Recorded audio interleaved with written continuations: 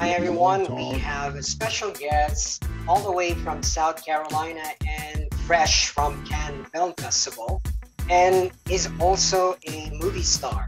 Not just a movie star, he's a movie star from China. Now, without further ado, please welcome Matt Knowles. How are Hello. you? Yes, I'm good. I'm doing well. How are you? very good. Thank you so much for giving us this opportunity. And I know you just flew in from Cannes Film Festival. Talk about your experience there. Well, Cannes my favorite film festival. Just a beautiful place to be. Beautiful people, beautiful beaches. But this time especially was great because my director of my past film, Son of the South, Barry Alexander Brown, was given a Lifetime Achievement Award, actually 2 Lifetime Achievement Awards. And we had a screening of the film, so I flew over there to support. Absolutely. Now, speaking of, I know before we talk about the acting part, you are back in South Carolina. I know you grew up there and your mother just celebrated her birthday. So how is it like for you growing up in South Carolina? Hey, South Carolina is a great place to grow up. I'm blessed to be from here. I really do love it. But I don't live here anymore. I lived, after living in China for 7 years, I moved to Los Angeles. So now, Matt, I know you missed growing up in South Carolina. So now you're back there. How is it like to be back in South Carolina?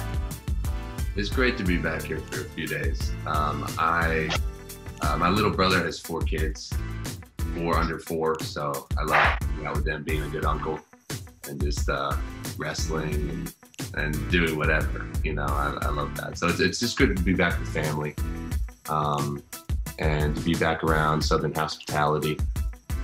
Everyone's nice to each other. I love that. Now, Matt, how did you get to China to become a movie star? Well, I didn't go there to be a movie star. Basically, I was injured playing football in the U.S. It ended my dreams of going to the NFL. And I just decided that I wanted to go somewhere in the world and help people who needed help. And a buddy of mine, a football buddy, called me up. He said, I'm in backwoods China, teaching English in one of the poorest areas. Do you want to come out here? I said, sure. So I went out there for a year, started learning the language, came back a second year, and I eventually learned some Chinese songs. And I went to a karaoke hall one day and I sang a song and got discovered as a singer in China. And that one thing led to another, and then I eventually started doing film and TV, and went back to school there at Beijing Film Academy, and changed my life, opened up these new doors to being an actor. Yes, I'm very intrigued. That's well said. Intrigued with your name in China. They name you Ma Tai, if I'm not mistaken. And you've done a couple of Chinese films, such as a television series like Azura, Love Me If You Dare, Right. Ding Zhao Ping at History Crossroads, and Eastern Battlefield. So talk about those experiences. Like, how is it like to be a movie star in China? Well, it's interesting. I always say that. It's just China's a different world, especially now. You can be a huge name in China and no one knows you outside of China. And then a lot of the stars that are huge in the rest of the world are maybe not as well known in China. There's specific ones that are known. It's just a very, it's literally like a different universe. We work really hard in China on these projects. They basically shoot every single day, nonstop until the projects are done.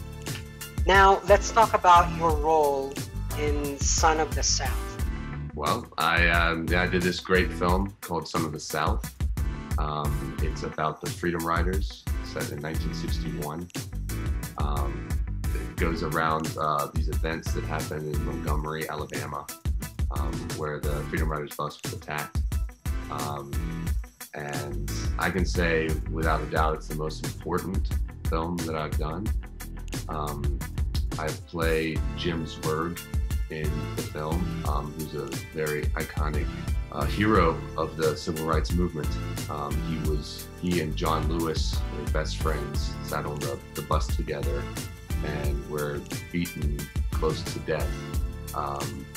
And that incident of them getting beaten and it getting filmed, you know, the photographs of it happening, and it kind of went viral at the time all over the world, and it really put faces to the civil rights movement at the time, and really kind of started or continued a huge momentum of pushing for civil rights, you know, and equality during the time. So it was a very, very important event that happened before I was born. Yeah. That's well said. And now, with all of these experience that you had being a movie star in China, what did you learn as a life lesson over there? What did I learn as a life lesson in China? I can honestly say that the life lessons I learned in China revolve around the fact that there are really different places in the world, and it's hard to understand where other people come from if you haven't been in their shoes and experienced where they're coming from. And it's really easy to have disagreements with people, because where you're from, this is how things work, this is how the world works. And maybe that doesn't work where they're from. But the only way you're gonna figure that out, if you don't go there yourself, is to talk to them, figure out what's going on where they're from. So experiencing that for myself in China, just experiencing a completely different world, it allows me to kind of see, like, wow, you know, a lot of things that I thought were, you know, non-negotiable, like right, wrong sort of things, I get somewhere else in the world and it's not that easy. It's not that black and white anymore. You know, this world is a complicated place.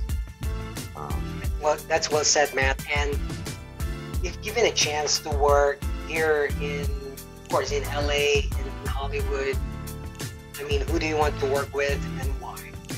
I would love to work with Martin Scorsese. He's a good answer. Fantastic director, you know, director of our time. If I ever had that honor, I would be ecstatic.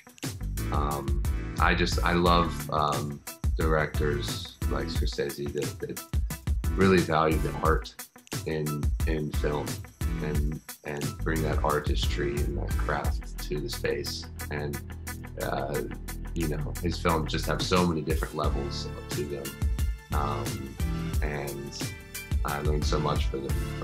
And yeah, I would love to. That's well said. And I heard that, I know you stayed in China and also you visited the Philippines. What's your memorable moment in the Philippines? So many memorable moments in the Philippines, you know. Everything is better in the Philippines. I tell everyone that I meet that the most beautiful place in the world is El Nido in Palawan. Yes. I spent Chinese New Year there one year. It is the most gorgeous, crystal clear waters you've ever seen. You know, the people are so nice. It's just paradise. I can't describe it any other way. I've been to a lot of islands around the world, and El Nido is by far the best. Yeah, it was voted actually the best island in the world last 2019, if I'm not mistaken. Well, it gets my vote. Yes, and what is your favorite food, Filipino food? Filipino food? I don't know how you say it, but it's like the pig ear face. Oh, it's sisig? Yeah, it sounds really weird, but it's so good. It's sisig. It's actually sizzling. Yeah. Yes. Yeah, it's so good. Awesome, Ben. And you know, aside from this, do you have any upcoming projects right now that you're working on? Yeah, I have a really great project I'm flying out to do soon in China. I'll be back over there.